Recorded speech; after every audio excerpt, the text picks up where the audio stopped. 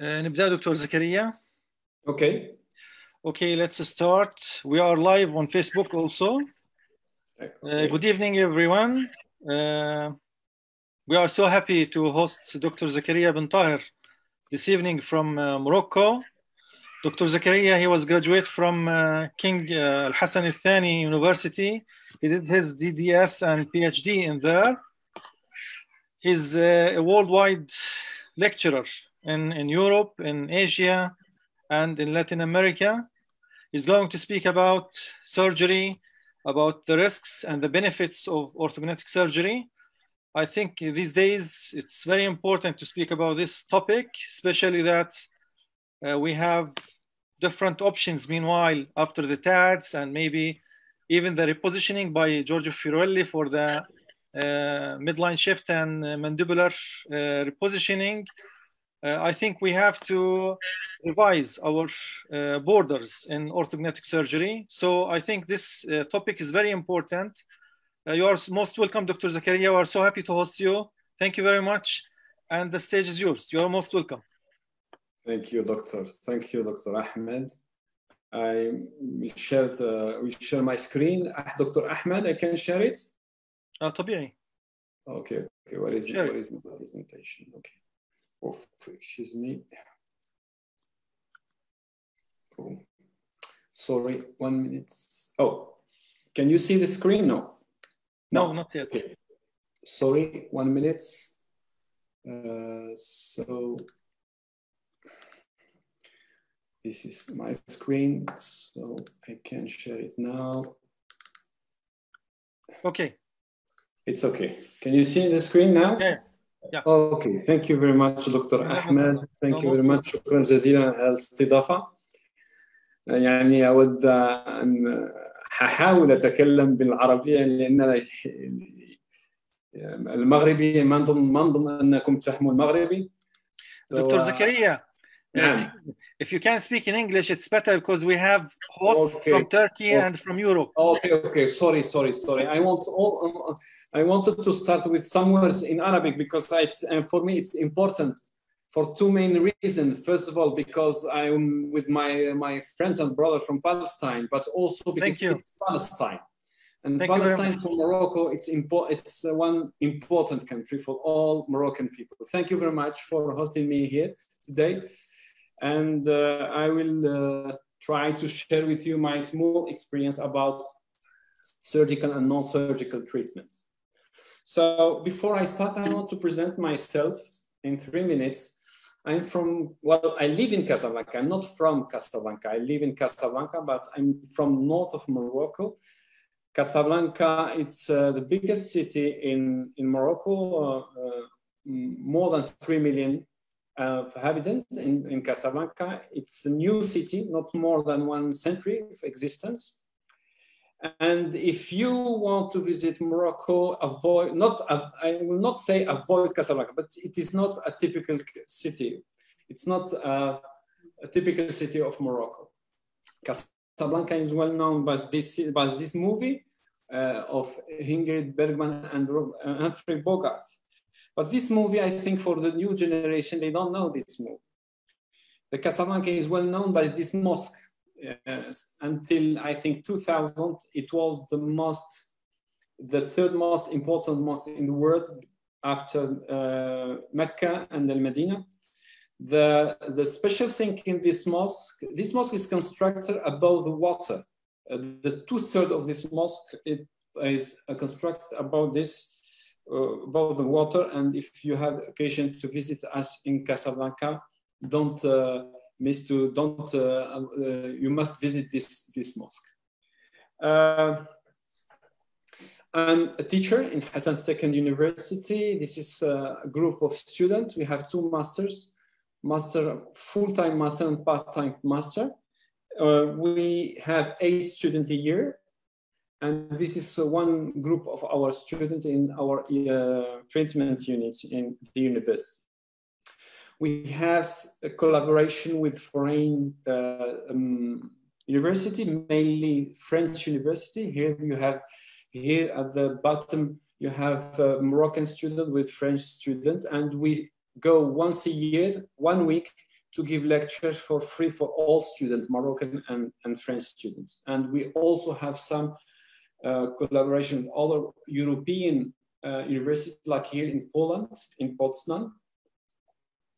And I had the honor to be invited by our professor and friend, Dr. Abbas Zahir, 3 years ago.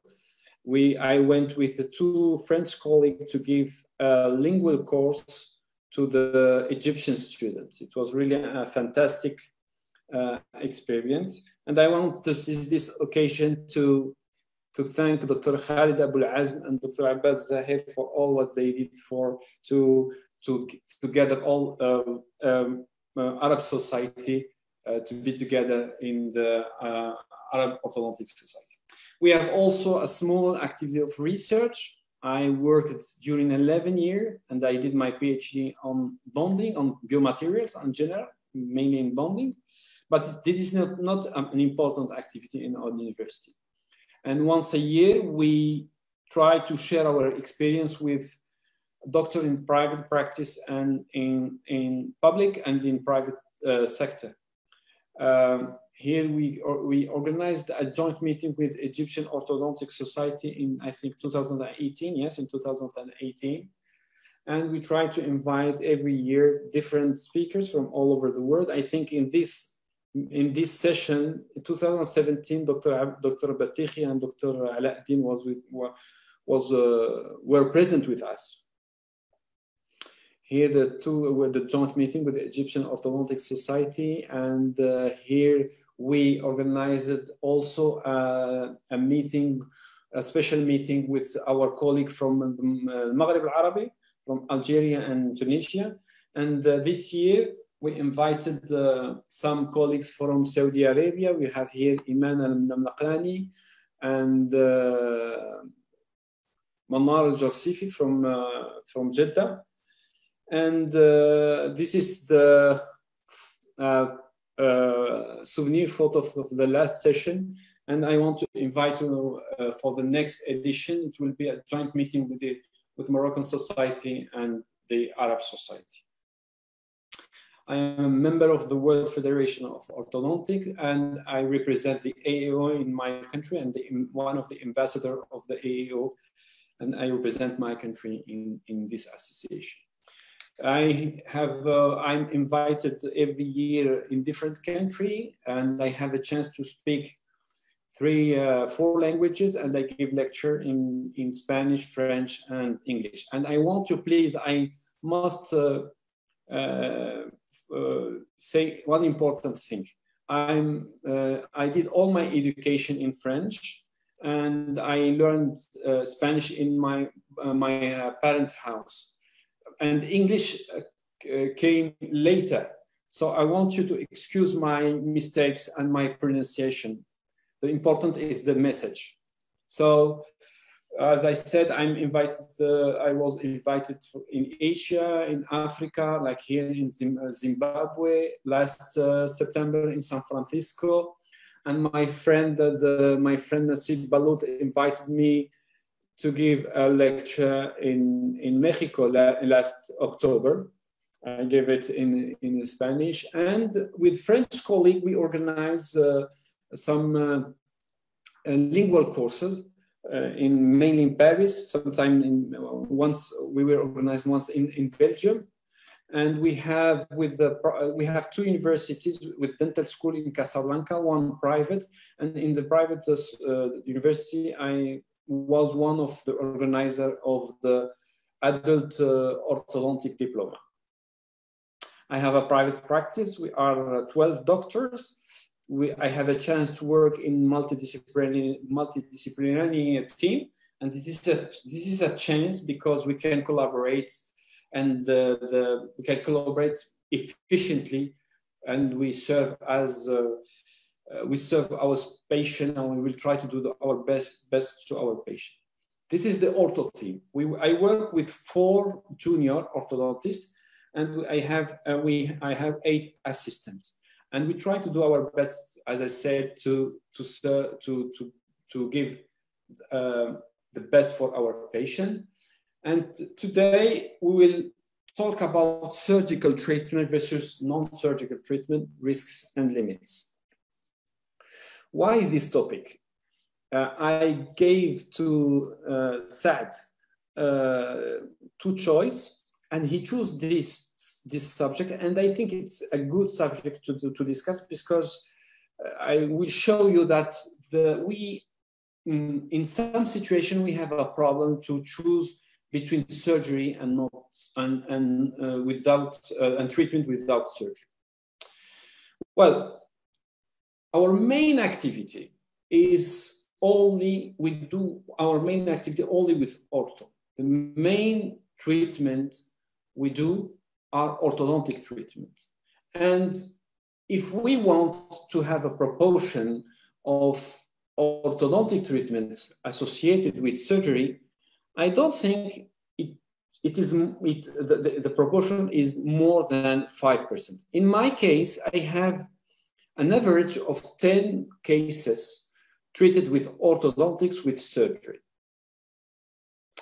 But in these 5% of cases that I treat with orthodontic treatment and surgery, do we have one option of treatment or always surgery?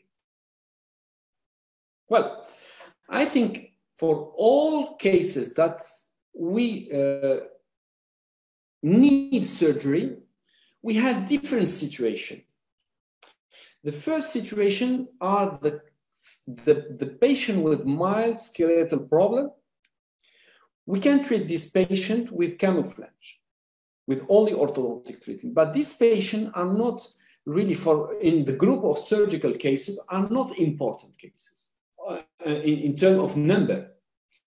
The second situation are the severe cases with severe problem, skeletal problem. And in these cases, there is no discussion. We must do ortho treatment plus surgery. Okay. What is the situation where there is no discussion? I think every time we have syndromes, the patient don't come to the ortho office first. They go to the surgeon, and the surgeon send us these cases to prepare the teeth. So these cases are, the patient asks us to improve the facial aesthetic. So there is no discussion in these cases. We must do ortho plus surgery. The second situation where we don't have any discussion is the sequelae of the different problems. Like the first patient on the left side, you have the sequelae of trauma. The second patient is a problem. The patient has already a first surgery step, and the surgery was not good. And the third situation is the situation where you have a skeletal problem, a severe skeletal problem due to infection. It is a case of bone tuberculosis. Okay. In these cases, there is no discussion. We do surgery to improve the facial aesthetic, because patient demand is mainly facial aesthetic. Okay. So what type of surgery we have in our option? We have three options. Late surgery is the most common surgery done to the orthosurgical cases. And this protocol is a classical protocol. We start with ortho, and at the middle of the treatment, we do surgery, and at the end, we have a short period of ortho for finishing. And we have two other options. Surgery first, we can indicate this surgery in some cases, not in all cases, and I will explain why later. And you have early surgery. When we indicate early surgery, Early surgery, we indicate early surgery when we have, for example, when we want, for example, to widen the maxilla. And when we want to widen the maxilla, we must start with first step surgery, and then ortho, and eventually the second step of surgery if we have a class 2 or class 3. So these two situations are the limit situation. And these situations are not frequent in the group of surgical case with skeletal problem. The most important situation are, first of all, moderate skeletal problem in patient, in growth patient. So in this patient, we try to correct the skeletal problem using the growth. But when we have a moderate or severe skeletal problem, we don't succeed always, we don't reach always a good result with orthopedic treatments. The third situation is the situation where we have a moderate skeletal problem without growth. And the fourth situation is moderate to severe skeletal problem. And in these cases, in the case 3 and 4, we always, these cases are borderline cases. And we are always trying to choose between surgery and without surgery. And the majority of our patients don't want surgery. Don't want surgery. So I want to be honest with you. In near past, I think 7 or 8 years, I started to change my manner to solve this problem in 2011, 2012. And in the past, I always indicate surgery. And if the patient don't want surgery, I refuse to do treatment. And I think now this is a mistake. This is a mistake. So in this situation, we have two options. In these borderline cases, we have compensation or orthosurgery. Okay, and we always, we are in the middle and we are not really very sure to choose the first option or the second option. So I put here some important element or point to take in consideration to facilitate the decision. The first point is chief complaint. We must try to satisfy our patient. So the chief complaint is important to take in consideration. But sometimes the chief complaint, we cannot reach the chief complaint of the patient. The second point is the facial pattern. The facial pattern can help us to compensate the case. And sometimes, even if the case is easy to compensate, the facial pattern can contraindicate this option. Sagittal discrepancy. Sagittal discrepancy. The sagittal discrepancy is always also important. For example, if we have a middle class, class 3, we can compensate it because the environment can allow us to compensate the case, and the big class 3 cannot compensate it. The dimension to correct, the vertical dimension, the sagittal dimension, which dimension we must correct. And for some dimension, it is easier to compensate than the other. Perio environment. The perio environment is also important because we will push in these limit cases the teeth at the limit of the perio bone. So we must take into consideration this point. And the stability, sometimes we can compensate. And because we are sure that the case will not be stable, we cannot choose for example, the compensation. Psychological profile, sometimes we avoid to treat some surgical cases because if we touch the face of the case, of the patient, we'll have a lot of problems. So we must assess the psychological profile of every patient. And patient motivation. For example, if we use mini screws or other TADs to compensate a case, we must know that this type of option is very hard to use, and it's a longer treatment. So let's start with chief complaint. This first patient is one of my class 3 patient. She came to the office with a precise chief complaint. She wants to improve her facial aesthetic. Well, she's in class 3. She's a symmetrical case. Okay. And in these cases, can we advise the patient to choose other options? It depends on the occlusion. So the occlusion of the patient is in class 3. And if I ask you, can we compensate the case? I think because the class 3 is not too important, this class 3 can be compensated, easily compensated. This is the first element to take in consideration, the discrepancy of the occlusion. Second element is the discrepancy of the jaw. We have a mild skeletal problem, so the case can be compensated. So this is the result we reach.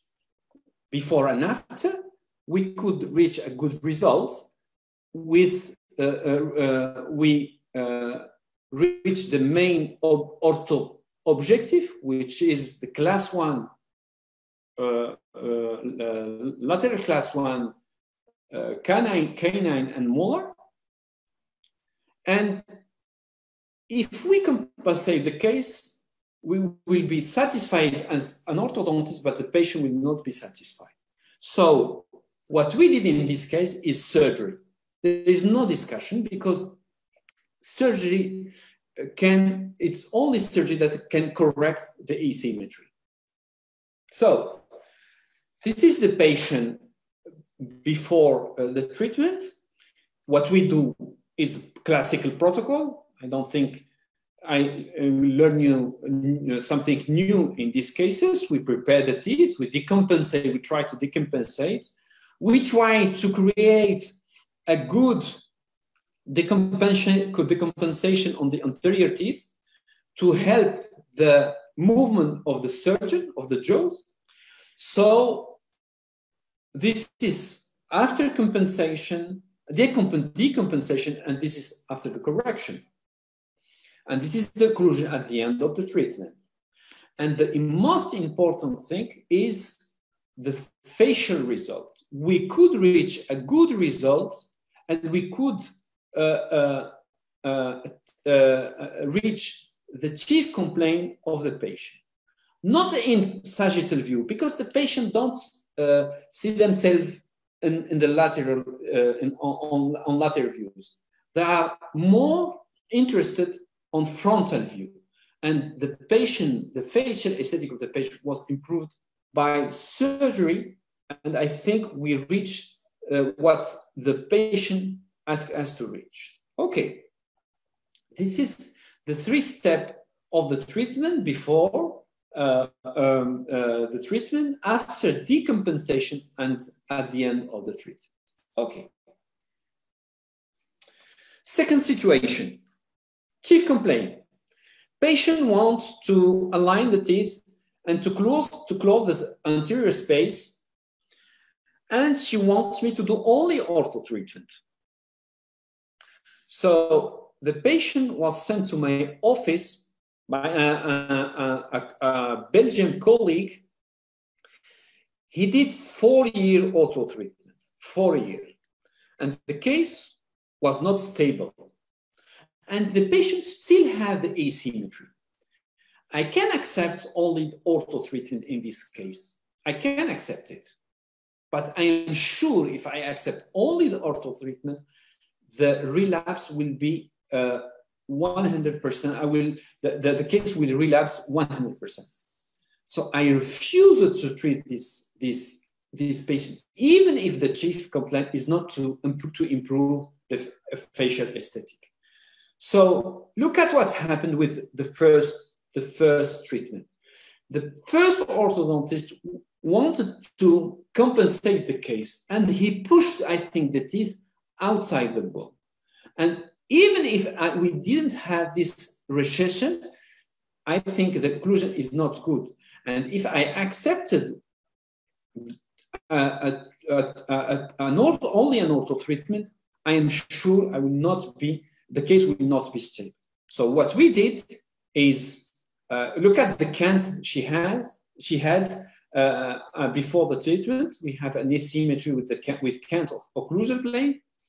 And what we did is to prepare the teeth and to do surgery, even if the patient, the chief complaint, the patient is only ortho treatments.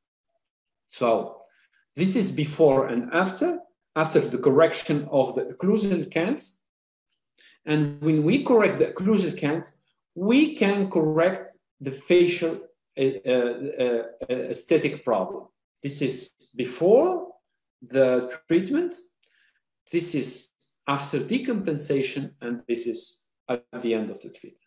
So even if the chief complaint, even if the patient don't want surgery, in some cases we must refuse the ortho treatment only because we must know that these cases will not be stable. The second important point to take in consideration is the facial pattern. Look at this patient. If I tell you that this patient is surgical case, we will not believe me. Why?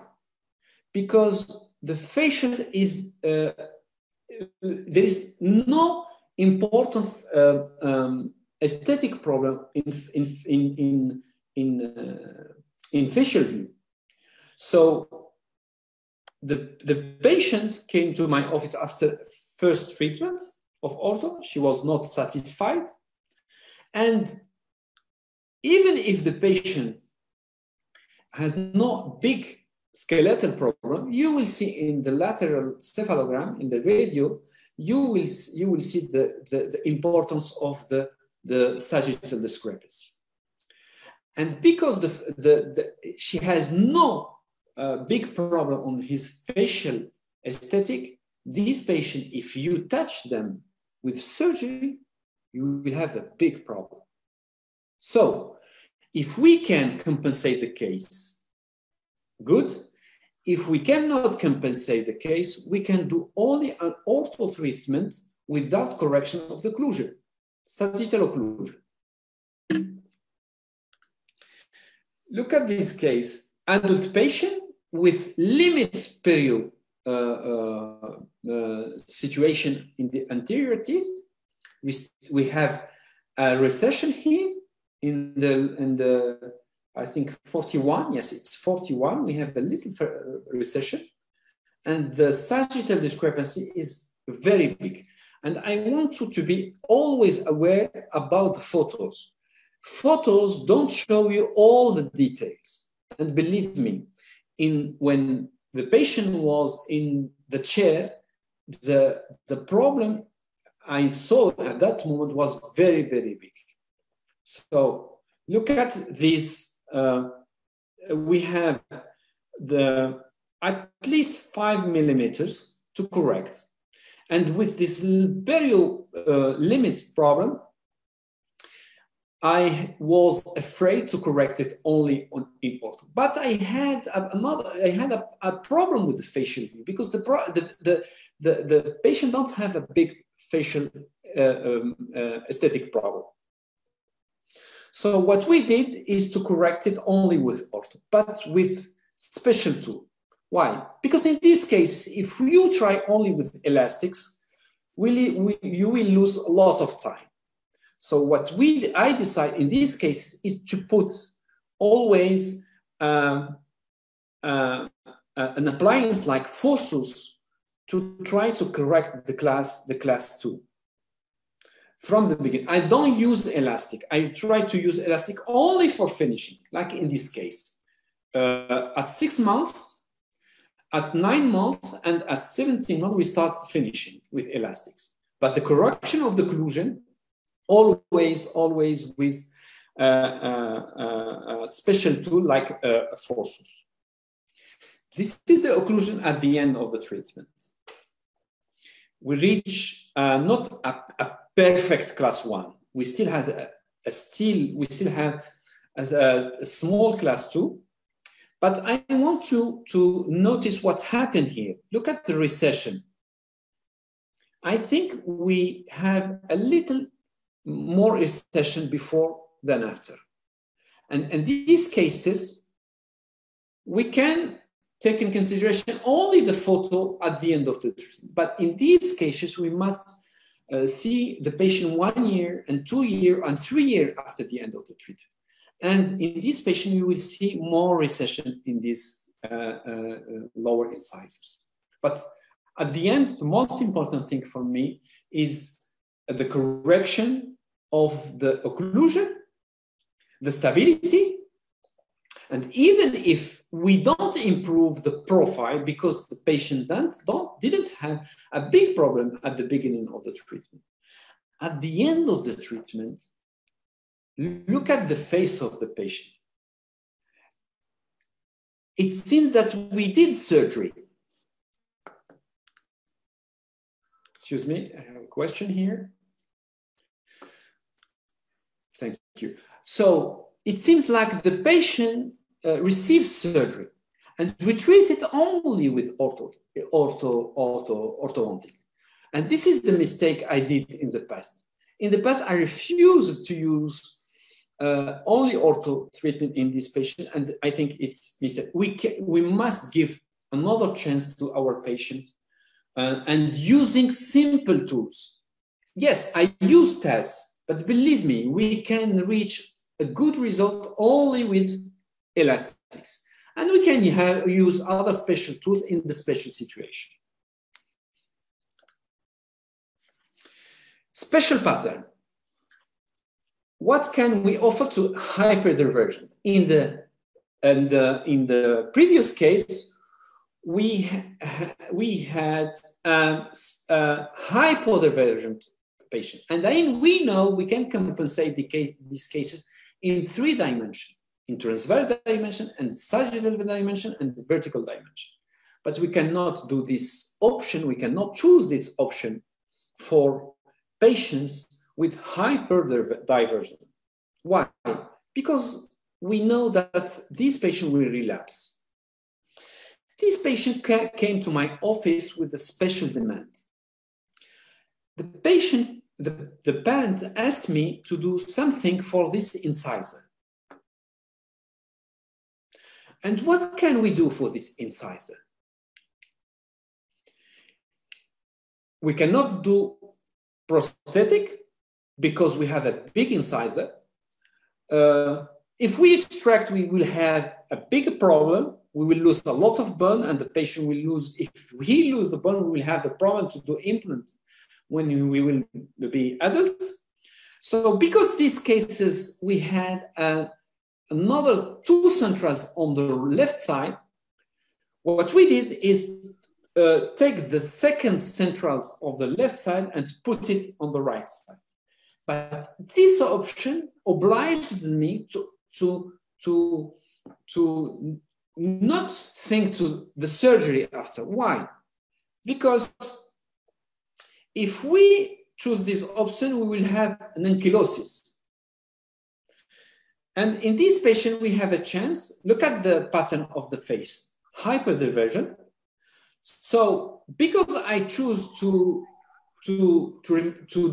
put the second central on the left side, to put it on the right side, I choose the ortho option, compensation, even if the patient have bad patterns for compensation.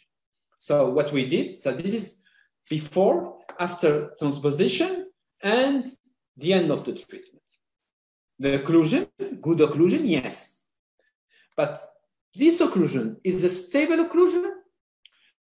at the long term, I don't think it's a stable occlusion. Why? Because in this pattern, when we push the lower incisor forward, we know that every time we push the lower incisor forward in the hyperdiversion, it will relapse. So I did this choice because I did a transposition of the upper incisor, but I think I will see the patient in the future because he will relapse. And the second problem in this case, even if the smile is good, the profile is not good. The result in the profile is not good.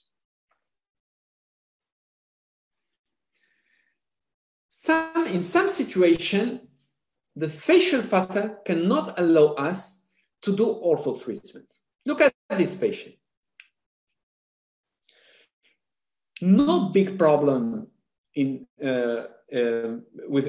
facial aesthetic, and the patient came for ortho treatment only. Excuse me. So with this occlusion,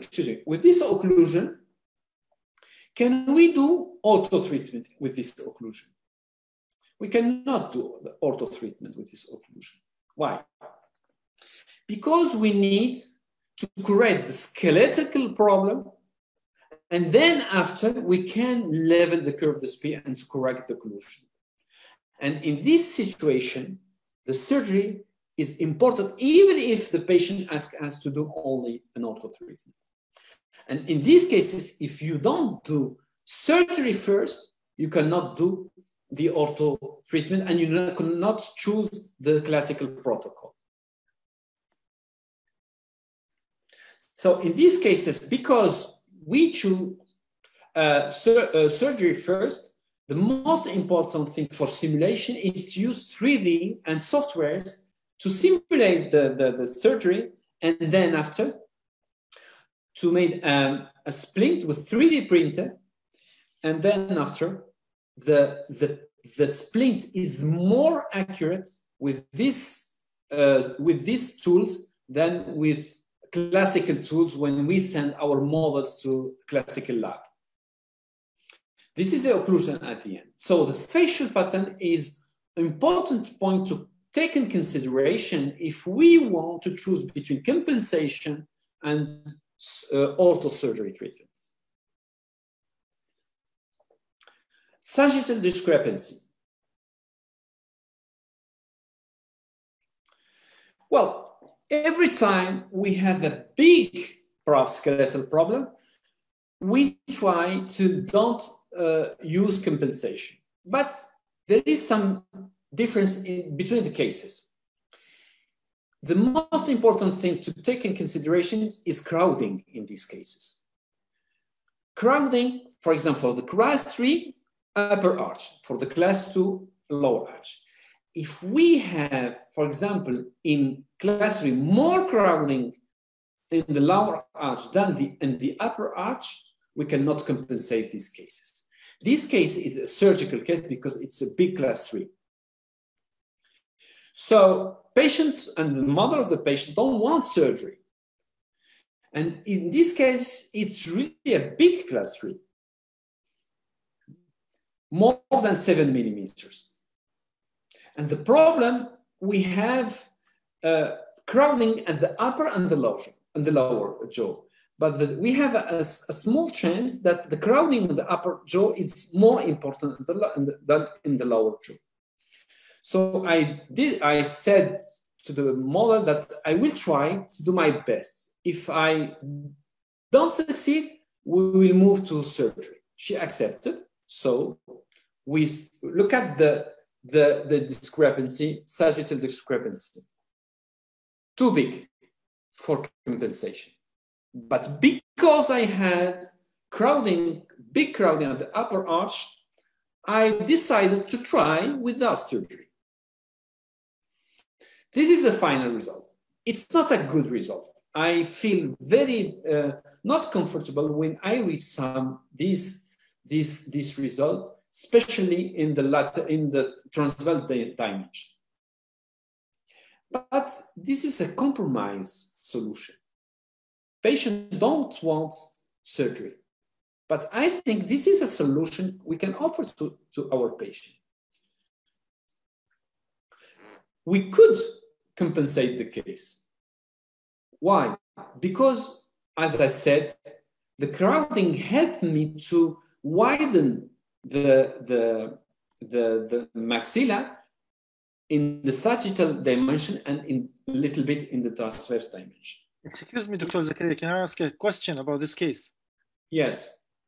In the pre-treatment lateral cephalometry, is the cephalometry in the centric relation or the centric occlusion? So is there any habitual closure in this? Yes, it's important. This is a good question. We have a little, I think I remember 2 millimeters of functional protrusion. Pushing the mandible forward. Yes, but even if we push the mandible in the centric position, we still had a big sagittal discrepancy. Okay. This is the final result. No problem, no improvement on the frontal view, but in the smile, we could improve the smile, but look at the transverse correction. It's not a good correction, but I think it's a good compromise. It's not very bad. This is the correction on sagittal view. I think we improved a little bit the profile. Class 2, hyperdivergent. Like what we said previously, every time we have a hyperdivergent, we will have a problem to compensate it. These patients went to 3 or 4 offices, and all the previous doctor, before she came to my office, indicate surgery. And they are right. This case is surgical case. But she didn't understand why we indicate always surgery in her case. You know why? Because first of all, she is not class 3. Second, because the soft tissue compensates the class 2. Full class 2. Important class 2. Okay. Hyperdivergent. The lower incisor is already in forward position, and periodont is limited in this case.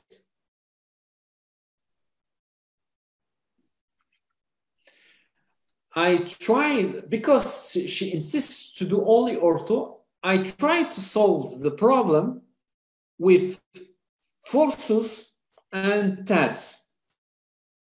I started pushing the lower incisor forward, more forward. And in the second step, I put 2 mini screws at the upper jaw, to push a little bit the upper arch posteriorly. We reached this result. It's not a perfect result. Look at the relation and in the anterior teeth. We still have 2 millimeters. But believe me, the patient was really very satisfied. And this is important. The second important thing is stability. Is this occlusion will be stable? Why? Because we have a hyperdivergent and we still have class 2. Is this case will be stable? I don't think so. So what we must say to our patient, they must, even if they are satisfied with the result, facially and occlusally, they must wear a permanent retention, a special permanent retention. Which special permanent retention? Upper splint, lower splint, put it together.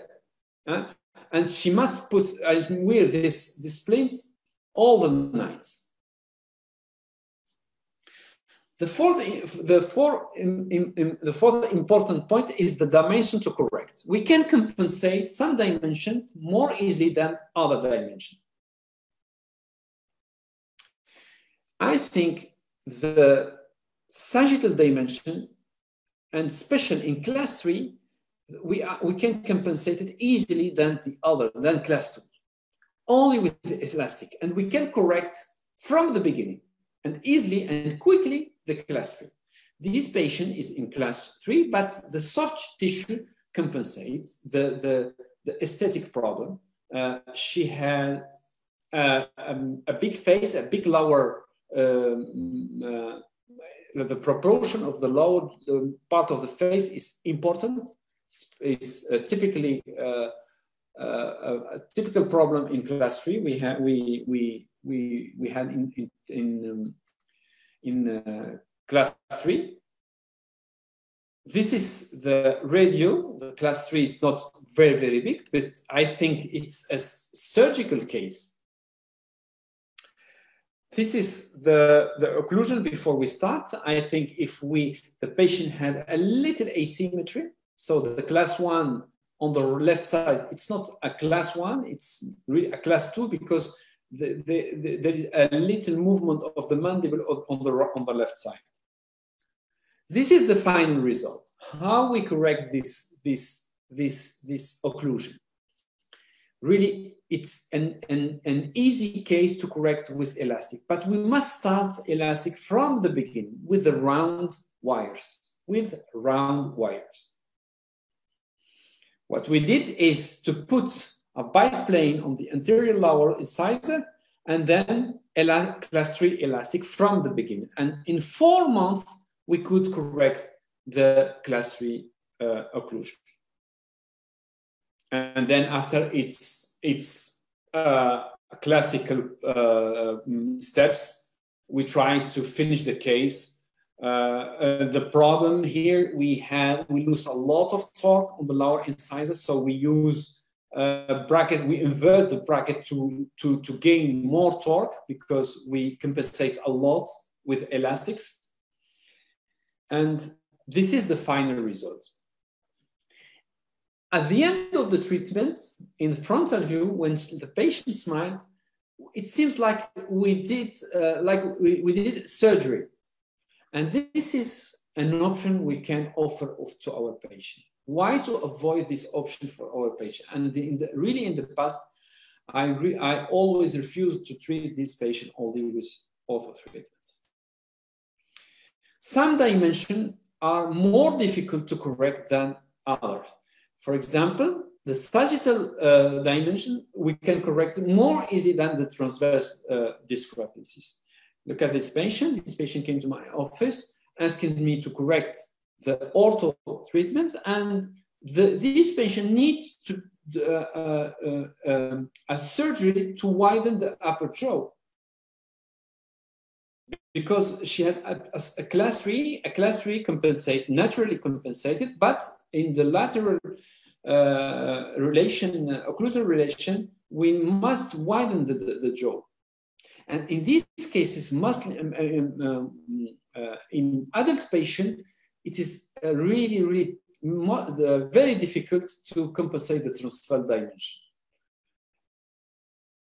An important thing, we can compensate easily the transverse dimension if we had a hyperdiversion. If we had the hyperdiversion, is more difficult. And in this case, we had a lot of problem to compensate the transverse occlusion. We reach this result. It's not an ideal occlusion, but I think it's uncompromising. The problem is this occlusion will be stable or not. I don't think it will be very stable, but we say all these details to the patient before we start. This is before and after, no correction in sagittal role because the patient was already compensated in sagittal dimension. No problem in the profile view. And we improve the smile because we move lateral teeth labially a lot. So she has a dental smile after the treatment rather than before the treatment. Perio environment. The perio environment is important to choose between the two options, between compensation and surgery. This patient is in class 2, and we have always the same problem with the surgical skeletal problem with class 2. They don't understand why we indicate surgery, because even if we have a big gap or big discrepancy in the sagittal, in between the upper jaw and the lower jaw, they don't understand why we indicate surgery. You know why? Always because the soft tissue compensates the problem. So this patient came to my office with a symmetrical occlusion. We have here a full class 2 on the right side and full class 1 on the left side. And the problem is the soft tissue and the perio problem she had in the anterior lower incisors. And the second problem is the sagittal discrepancy. How can we push this incisor forward without provoking some perio problem? And we started the case with a perio problem. So, can we compensate the case? The patient refuses the surgery. And in the past, as I said at the beginning, in this situation, I always refuse only ortho treatment.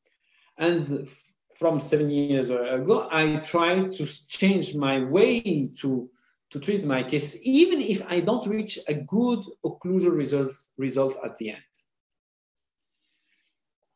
So I decided to try compensation. I always say to the patient that I will try. If I reach a good result, it's okay. But if I don't reach a good result, I will stop in the step where the risk is too high.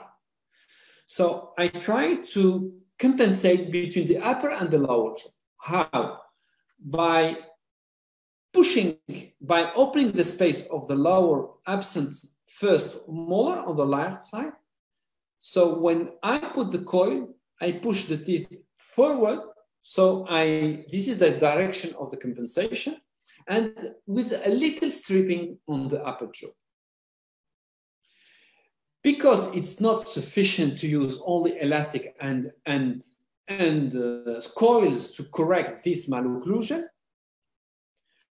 I used, in this case, unilateral forces to correct the class 2 on the right side. And with the stripping and with some elastic, I reached this result at the end. Look at the relation at the anterior teeth between the upper and the lower jaw. It's not really perfect. It's not perfect relation, but I think it's a good compensation, a good compromise, because we reach, even if we don't reach a good contact on the anterior teeth, I think we reach a class 1 on the right and on the left side. This is the occlusion before and after, 16 months of the treatment. And this is the patient, no improvement on the facial view, because this is a class 2.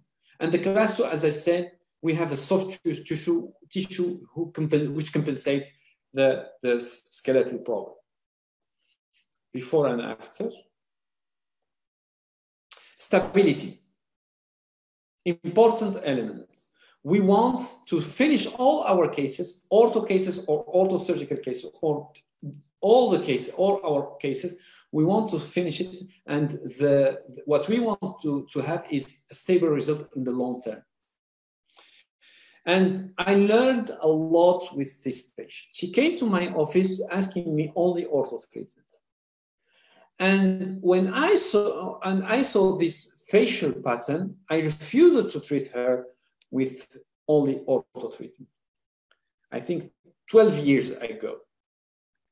And she refused my option, ortho surgery, and she disappeared 2 months. She came back to my office and she accepted my option, ortho surgery option. Well, she had not a big class 2, open bite, and open bite, we know how to correct it with ortho treatment. We have a risky perio in lower incisor, and look at what happened during the treatment. I started the treatment with orthosurgical option. And during the treatment, the open bite closed. And at this stage, she asked me, why you want me to do surgery? I came to your office only to have this result. Why you want me to do surgery? And believe me, I was confused. And I told her, yes, we can try to continue only with ortho. And we started using a lot of elastic to correct this small class 2. Believe me, more than 6 months with elastics. The class 2 is still here. And as I told you at the beginning, when someone shows you photos, the photos don't show all the details. And look at what the situation, the relation, the occlusal relationship at this situation. Is it a good result? No. Is it a stable result? Never. It will be never a stable result. Why? If I show you only this view, it's maybe a good result. But look at what we have in the anterior teeth. If I debond this case in this situation, it will relapse in 3 dimensions. The open bite, the class 2, the hybrid, all will relapse. So we decided to do surgery in this case. We reach a good result in occlusal. We have a good relation in the lateral view of the occlusion. And this is the result on frontal view 1 year after surgery. Stable result. And this is the important thing too. We can compensate it, yes, but it will not be stable. Second problem, look at what we provoke on the lower periodontal. We push with our elastic the lower teeth forward. We push the lower teeth more than the limit. So we provoke the recession. So we must take in consideration stability and also the perio environment. This is the final result. I think it's a good result, even if the patient don't ask us to improve her facial view, but believe me, she was really satisfied and she didn't regret this option. This is on frontal view before and after. Psychological profile. The psychological profile is also important. Why? Because in some situation, it's clear we must do surgery. And if we have a special psychological profile, we must avoid surgery. We can offer compensation, or the third option, alignment, and leave the occlusion with class 2 or class 3. But the mistake we can do in some special patient is to offer surgery even if the facial aesthetic is, there is no big problem in facial view. And if the profile of the patient is not you are not certain that if you do surgery, we don't have some psychological problem with the patient. This patient came to my office. He was treated in Paris. My professor sent it to me. And he came with this skeletal pattern. And when I examined his occlusion, I remember he was in class 2, big class 2. And he gave me his radio before the first treatment. He was in class 3. And I told him, you give me a wrong radio. And he told me, no. These radios are my radios. And I told him, why you are in class? He told me that I was in class 3. I did a first treatment and the surgeon moved the jaw and he put the jaw in class 2. Oh, what can we do with this patient? He wanted to improve his facial view. Look, he was affected psychologically. So the surgery is a unique option for this patient to correct his problem. So what we decide to do is, look at, this is my radio. Before my treatment, he did a first surgical treatment to correct the class 3, and now he is in class 2.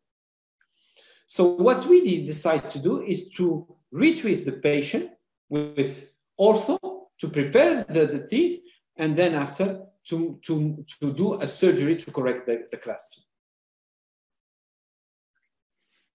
This is the final occlusion.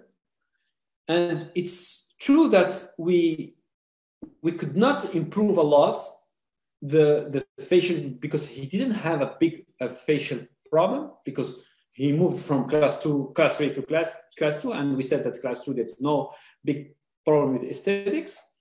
But he was so affected that he tried to improve her facial. Even if he did the second surgery, he was not satisfied, because he always felt that something is wrong in his face. So what he tried to do is to do some other surgery to improve, for example, the chin, and I don't know how we can call it in English, this part of the face. So he put up 2 prostheses in the upper jaw to improve the facial view. This is before and after. Finally, patient motivation. We can, in some cases, choose compensation option with some devices. But we must tell the patient that these options are very difficult option, and he must know that the period of the treatment probably will be will have a big period of treatment. This patient came to my office. Chief complaint is gingival smile. She's a student in medicine, and because she had a big, she's hyperdivergent, and with a big gingival smile, I told her that we cannot correct this problem with only ortho. So she came, well, she did a first treatment with, the first ortho reached this result. We don't have a good torque on the upper incisor, not good occlusion lateral, but the chief complaint of the patient is gingival smile. Look at what happened with the first treatment. Look at this incisor. This incisor must be, the torque of the incisor must be corrected, first of all. And after, we can move to surgery after decompensation. What type of surgery? Impaction and class 2 surgery. And we can also do, in these cases, genioplasty. But when we decompensate the case, the patient told me, even if she accepted at the beginning of surgery, she told me that if I can do something without surgery, she will accept. But surgery, she don't want to take a risk to do surgery. So we tried with mini screws. I don't like this type of option, but in some cases we can offer this option. But look at the period of the treatment, 31 months. Our treatment on average is 18 months and sometimes 24 months. But when we have more than 24 months, the case can start to be very, very, very, very difficult for the patient, because he loses motivation, and for ortho, because he at the end he's tired with the case.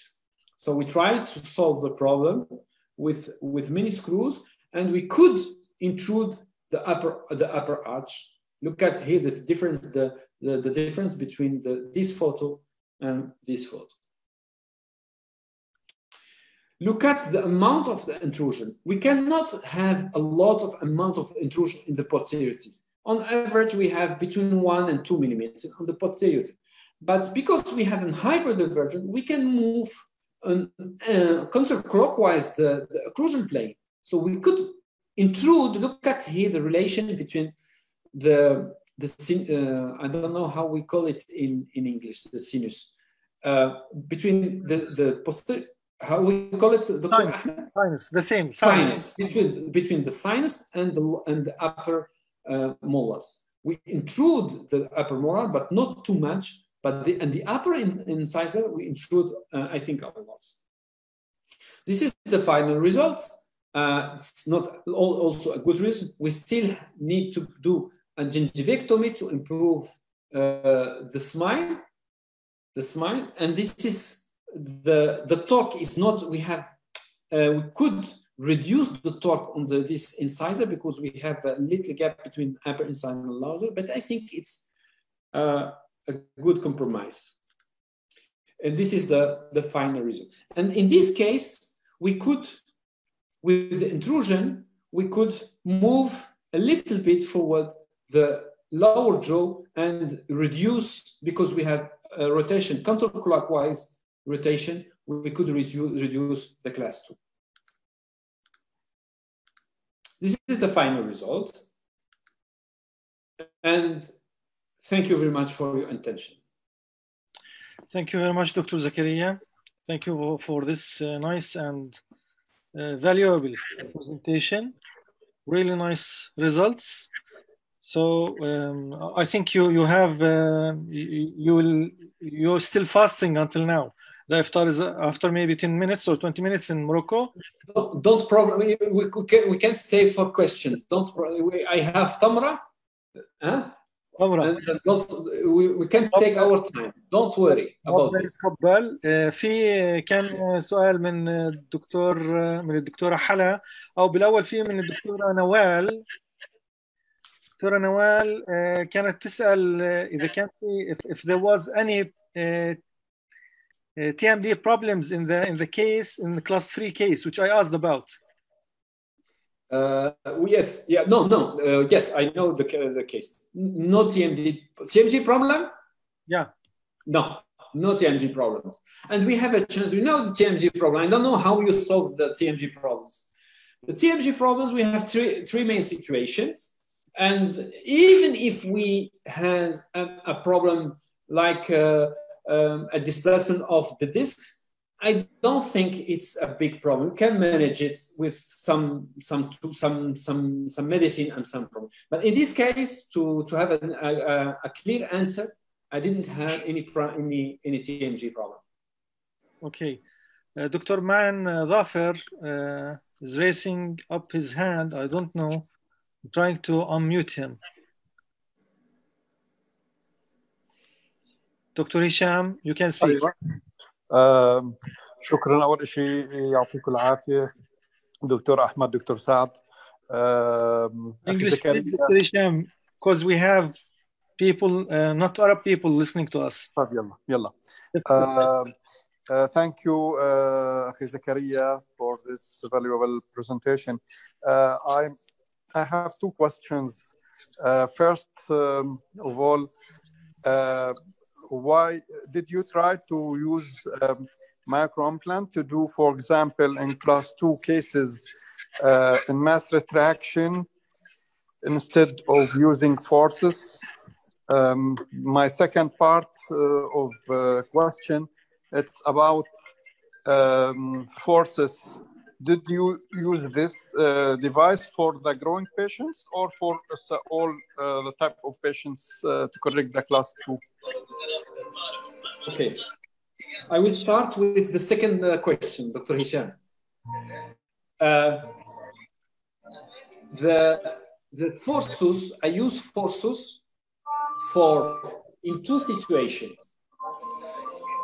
in adolescent patients that I feel that the motivation is not good, I directly avoid to use elastics. So I put forces every time I feel that the patient will not collaborate in adolescent patients. But in adult patients, I use forces than elastics when the discrepancy is too big. I don't use elastic, at least for correction of the occlusion, if the discrepancy is big. I started in my mind with forces. Okay. This is the two situation where I use, and as you see, Dr. Hisham, that I can use it in adult patient in one side or in both sides. No problem. When you use it in only one side, you will have a little kink created by the force of the force. But it is not the problem. You can correct this problem, this side effect with elastic infinishing instead. Okay. For the first, if I understand, can you repeat the first question, Dr. Hisham? Yes, sir. The first question, in cases of class 2, for example, and you did class 2 elastics or forces, did you try to use, for example, using TADs, distalized mass for the upper arch, for the هذا الرئيس تاجر. Okay. I understand your question, Doctor. Rather than to use forces, why don't use TADs at the upper arch? Okay. To do distalization, Yes, distalization. I understand your question. Dr. Hisham, in most class 2 cases, we have a problem in the lower jaw. In the upper incisor, it's in good position. And I choose this option when I have an upper incisor little forward, or when, even if I have like a patient I show you with a big class 2 and hyperdiversion, when I have a big class 2 and I cannot compensate all the class 2 with moving a lower incisor forward. So I leave this option because in my daily practice, I use really the TAD, I don't use a lot. And believe me, Hisham, I know that you are educated we are educated at the same school. We can reach a good result, even if the severe skeletal problem, only with elastics. Okay. Thank you very much. I have a question from Dr. Ma'an. Dr. Ma'an, تفضل. معن ضافي. اوكي دكتور رياض البطيخي تفضل. الله يعطيك العافيه دكتور زكريا. شكرا دكتور البطيخي، شكرا. محاضرتك جيده. It's very nice. شكرا. Two questions or two comments. One, okay. If we have adult case and the problem is the maxilla, either you go for surgery or we go for extraction. Am I right? TAD alone or distalization in upper arch is very difficult. This is the first question. When you have adult case, severe class 2, either you go for extraction, camouflage, or surgery to move the maxilla backwards. Am I right or wrong? Other things you do will not help. Right? First one. Second one is that my comment, don't guarantee our results. Relapse will happen. How much you are, after 20 years, for 25 years, you will see the cases and you will see that there's a lot of relapse for our cases. Mm-hmm. The second question is, I think, the most important question we can ask ourselves in our daily practice. What will happen in the near future, on the middle future, or in the long term. We know when we, in some cases, and I've shown some situation like what I will say, that if we, in some situation, if we choose compensation, it will not be stable. And in this case, we will, in this situation, we must tell the truth to the patient, and they must be aware that they must, if they want to how can we say it in English? If they want that the result, keep this stable. To keep the result in the long term, they must put long-term retention. This is what I mean, is that they have to understand that we need long retention, not 5 years or 10 years. Yeah, long-term retention.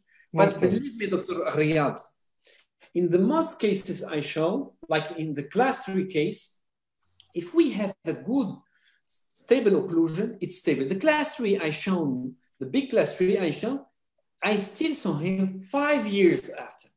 And we know that we don't need to wait more than 6 months to see the relapse. After a few months, we can notice that the case will be stable or not. And in this case, the most cases I shown, they are really, really stable. But this is because we did, I think, a good choice. But in some cases, we put always a long-term retention.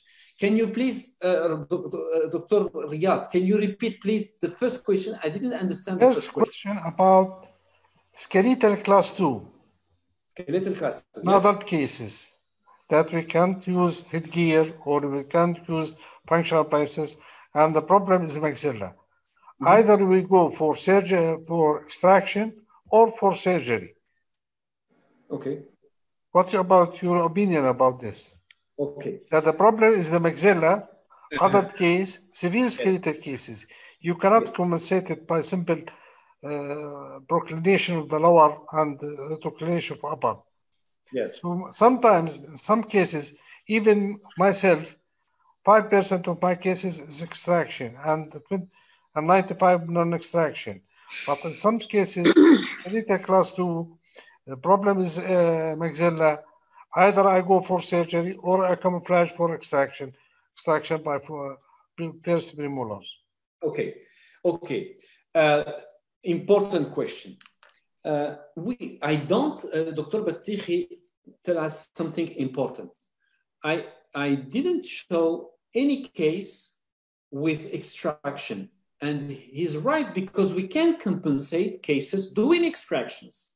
But the problem with extraction in the class 2, the majority of the class 2 are the class 2 with the mandibular problem.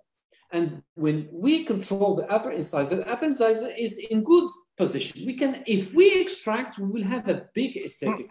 I'm saying about maxillary problem, not mandibular problem. Yes, yes.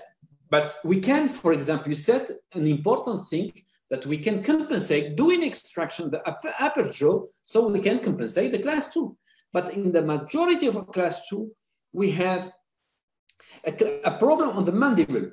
And in class 3, we have the opposite side. Most of people coming with class 3, they say, "Oh, I have a big mandibular," and it's not true. The majority of class 3, it's a small maxilla. You know what? You know what? The majority of surgeons try to move the mandibular backward in the class 2, and this is a mistake. And for the problem of the class 2, we have also the option of the surgery on the upper jaw. But the problem of the upper jaw, surgery of upper jaw, we cannot move it more than 2 or 3 millimeters backward. Why? Because we have an anatomical we have, I don't know, pterygoid.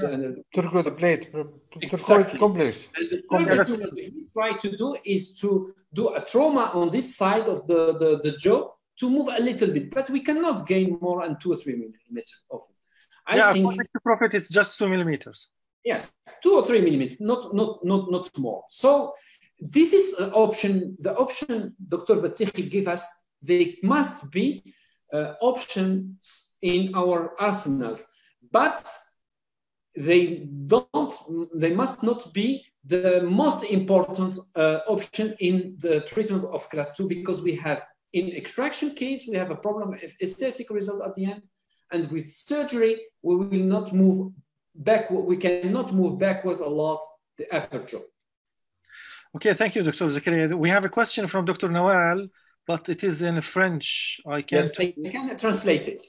Yeah, you have how you change your occlusal plan,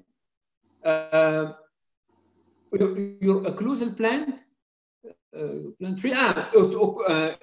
how you change your treatment plan from non-surgical treatment to surgical treatment.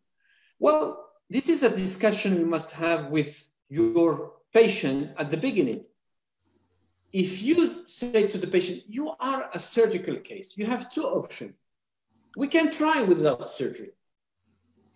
In the limit case, not in the limit case. In the case we saw that we can try to do, not in the limit case. So this is the discussion we must have with the patient. They must be aware that this option is not a good option. We can try with surgery, with ortho, and if we cannot reach a good result, we must either stop or to move to surgery. Thank you. Thank you very much, Dr. Zakaria. I think we have finished the questions. If there's أنا في عندي سؤال كان. Dr. Hala, تفضلي. Yes, please, Dr. Hala. Thank you very much, Dr. Zakaria, for a very nice lecture. Thank you. Hello? Yeah, Dr. Okay. For the period case, I noticed that there was a loss of the lower incisor, right? Am I right? No. There was a triangular. Yes. Good question. Good question, Hannah. Good question. But okay. I noticed that I thought that there was a loss of lower incisor. So I thought if you open the space for the lower incisor, it might make the treatment easier. No? Yes, Hannah. So I can show the case quickly. So. What is the, yes, here. This case, Hala. I don't see it. Okay, excuse me. I think this case. Yes, this case, right. Okay. Yes, there is a triangular. 4 incisor. But because she had a lower molar absent, we have an asymmetry, and she had a diastema here, opened here, with a perio problem. But we have 4 incisor, not 3 incisor. 4. 4. Yeah. And because we had an asymmetry, it helps to correct the sagittal discrepancy. Yeah. Yeah, thank you very much. Can you show the result, please? Yes. The end of the treatment? Yeah, end of treatment. This is the occlusion. And this is the occlusion laterally. It's true, we don't have a good result in the relation between the lower incisor and the upper incisor. Thank you very much. Welcome. Okay, Dr. Zakaria, thank you very much. It was a pleasure for us to host you. And I hope that we will keep in touch with you. I saw some names. I would like to say hello for them. Dr. Jihad Al-Baroudi from Syria and Dr. Joseph Bousserhal from Lebanon. It's an honor for us to host them here. It's an honor for us. They are with us. So best regards for them. And thank you very much, Dr. Zakaria. Hope to... Can I say 2 words in Arabic now? تفضل. Arabic. Yes. شكر جزيل.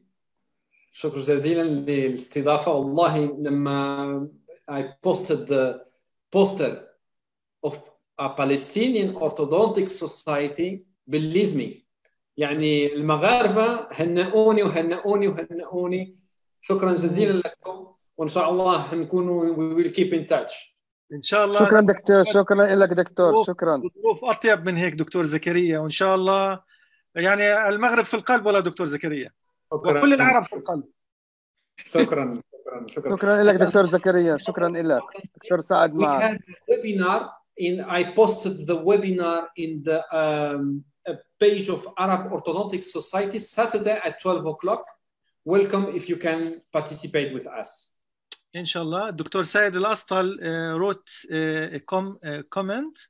Merci beaucoup. دكتور زكريا. Yes, Dr. Astal, he usually comes to Morocco to our meeting. Thank you, Dr. Astal. Inshallah, we will all come to Dr. Zakaria. Thank you very much. And hope to host you personally, face to face here in Palestine very soon. Inshallah. Inshallah. شكرا دكتور سعد. شكرا على الاستضافة. احنا تشرف لنا دكتور تصور هنر. شكرا لك. شكرا. I'm ending the meeting. See you. افطارا شهيا دكتور زكريا. شكرا جزيلا. شكرا. السلام عليكم. السلام عليكم.